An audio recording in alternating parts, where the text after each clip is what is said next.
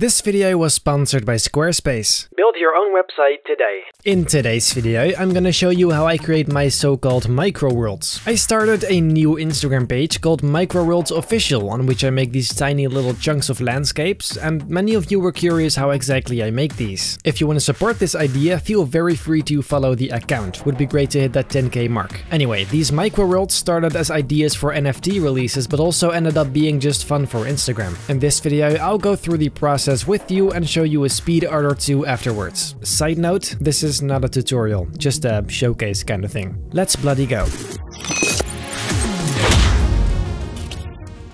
So the first time I made a Microworld, I made this sort of template, which I can use for all the other ones. And it's actually pretty simple. So right here, we've got background plate, which is the background. And in there, I've also got these, which makes it look just a bit, you know, nicer and more shaded. And also this this grunge stuff going on. And then also right here, I've got some shadows, which right now looks a bit weird, but when you put all the stuff over it, it's fine. So this is what I always start with. Now, the shadow is very easy. It's just a black solid. It's nothing super special. So yeah. So right now, let's first just add the title, because today I'm gonna make a desert landscape with like pyramids and stuff. So let's call this Egyptian desert, because I'm pretty sure there's gonna be more deserts in the future. There you go. And this is number 10. Let's change this text as well. This is where I can actually start making the desert itself. So I'm not going to show you everything very detailed, but just the basic idea for you to understand how this actually works and how I, well, do it. So usually I just take stock images from like drone shots and stuff, but this time I actually found this 3D model from Sketchfab, I think it was. I'm going to hide that, and then I'm going to take any selection tool and just make a selection of the top. There you go. And then I'm going to unhide it and click the mask button. There you go. Now it's in there. The right area, I think, because that shadow I do not like. And I guess this is pretty good. So then I'm going to take my brush and remove the areas where it's cut off. As you can see, there's a bump here. That's where it's cut off. It's really just looking what works and what doesn't. You can already kind of see the shape coming up right there. But then right here, it looks like these dunes are cut off. So I'm going to make sure to paint these back. There you go. Once again, this is just guesswork. At the end of the day, you're the boss. You can decide what happens. This is a bigger one. There you go. That looks pretty nice. And I guess that's it. Now, the next thing we're going to do, this right here is a stone texture, but it has these nice layers, which I think is perfect for the side of this thing. This kind of looks like these are multiple layers of earth, which is nice. So I'm gonna distort it just like that. This doesn't have to be all that accurate. And then I'm gonna hide this and make another selection on the wireframe, except now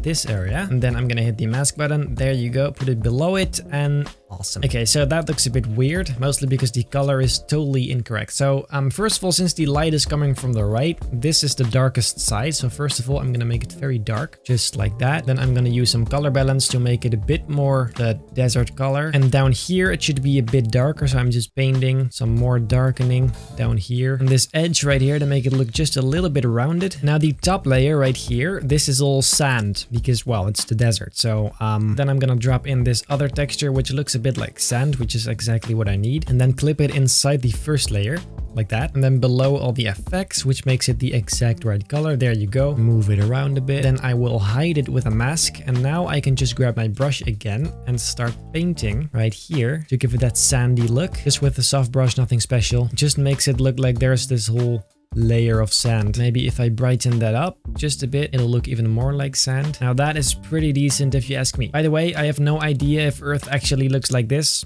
but I don't really care. So that same whole thing I gotta do on this side as well, except now a bit lighter. A new selection again. I'll use the same texture for this one. And then maybe this time I'm gonna use some hue and saturation for the color. And now it is again sort of guessing what's the best darkness or lightness, whatever you wanna call it. Then let's do the same sand thing again. There you go. Very quickly. And this edge right here is very sharp now, so I can just make that a bit softer. And sometimes you see in the transition things don't really match. For example, this is very dark and this is very bright. So that you can just manually fix by adding some darkness right here. It shouldn't be as dark, but just darker than the rest. Just makes it look a bit more realistic. And if I now turn off the wireframe, you can see this is pretty decent. However, there is nothing on it at all. And since this is an Egyptian desert, I'm gonna put a huge ass pyramid somewhere. So I searched on Envato Elements and then I found this pyramid, which is very big. I'm gonna make it a bit smaller and then also flip it because it's the wrong lighting direction otherwise. As you can see, the angle isn't perfectly correct. I don't know, I've always been very nitpicky in these things. So I'm gonna just change that. This should line up with this line. And this one should line up with this line. And then it should be about right. The difference, it's not much, but it's something, and this definitely makes it look just a tiny bit more realistic. First of all, I'm gonna darken this side because clearly this is not lit by the sun. With a brush and some exposure, very easy. And to make that shadow look just a bit more realistic, I'm gonna add some red. This should be pretty accurate. Then I'll take my brush again and just erase some stuff. Make it blend in just a tiny bit because that dark edge really doesn't do it. This right here is also looking weird, so in order to fix this, I gotta unhide this mountain from it. And then also this one right here. This pyramid, however, clearly makes a huge shadow. So in order to do that, I'm just gonna paint right here. All the way back here, and that shadow should be a bit more red as well. Then what I also like to do in pretty much all of them is just make this tiny white edge, and that layer I then set to overlay and bring the opacity down to like I don't know, 30. So now we've got this beautiful desert thing with a pyramid. Maybe for some more detail I can put these birds in the sky. I'm pretty sure the size of this is not accurate at all, but to be honest, I don't really care. But of course there is one thing missing. I'm gonna go to filter and choose camera raw filter. There's nothing really special here. It's mostly just clarity and some, you know, some slight enhancements, just changing up the lighting and color a bit. However, color grading is actually important. I like to add some color that actually matches the landscape. So for example, the first one, the tropical shore, had a bit of yellow because it's sunlight, you know, and the sea would have had some more blue. But this one, I'm gonna do again some orange and yellow because clearly it's very hot, it's very warm. So that is important when I make these. So this was before and this is after. Clearly there's this huge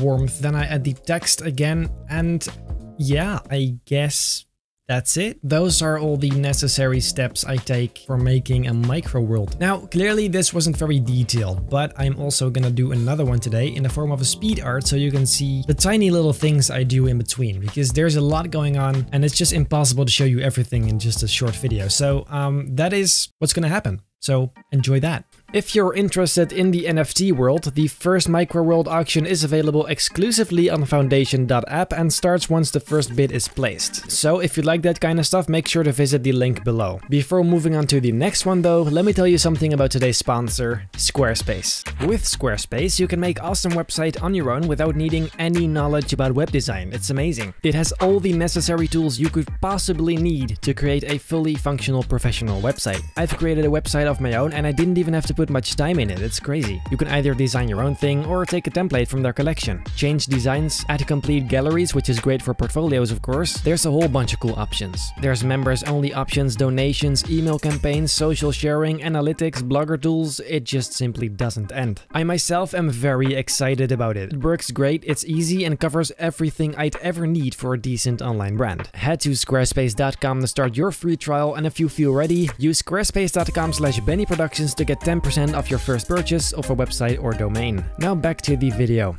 So, we've got micro worlds to make. Let's do some more.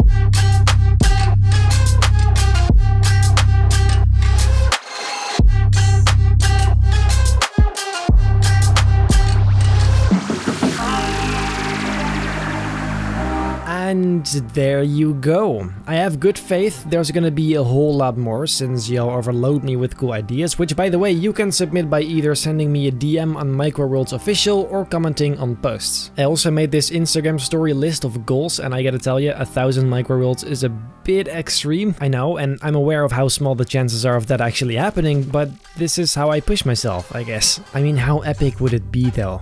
1,000 of these. Anyways, that's it for today. If you like this video, make sure to leave a like and a comment, and if you enjoy my overall content, feel very free to subscribe, and most importantly, smash that bell to stay notified about future videos at all times. Then I hope I'll see you in my next video.